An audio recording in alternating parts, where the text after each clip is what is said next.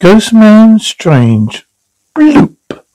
Bloop was a powerful ultra-low frequency underwater sound of uncertain origin detected by the NOAA, National Ocean and Atmospheric Administration, in 1997 in the South Pacific. According to early speculations, the sound would have been emitted by a very large, still undiscovered marine animal, which would be named Bloop after the sound. However, in 2012, the NOAA determined that the sound consistent with noises generated via non-tectonic cryoisms originating from glacial movements such as ice cave calving and an ice quake, seabed gouging by ice. The previous explanation, however, is not disqualified.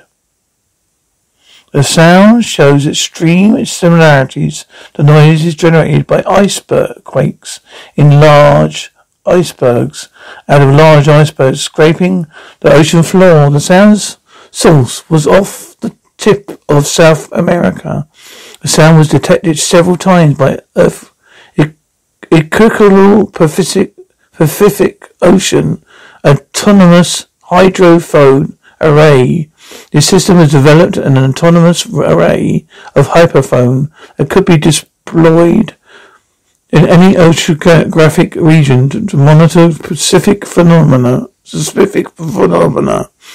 is used primarily to monitor undersea seismicity, ice noise, and marine mammal population migration. This is a standalone system designed and built by NOAA's Pacific Marine Environmental Laboratory, PMEL, to augment NOAA's use of the U.S. Navy sound surveillance system, which was equipment originally designed to detect Soviet submarines. It's been argued, however, that the patterns and the variations within the sound indicate animal origin. Assuming similar noise-making capabilities of blue whale, the largest known species of animal, the bloop could have been made by an animal more than 250 feet in length. Others have pointed out that not all animals make the same amount of noise for their size. For example, pistol shrimp, only a few centimeters long, can make sounds as loud as a jet engine. It has been argued that with this in mind, an animal making this bloop noise might be significantly smaller than generally estimated. In 2014, it was argued that bloop was the sound of ice breaking off the Antarctic ice shelf. However, confirmation of this theory was not possible.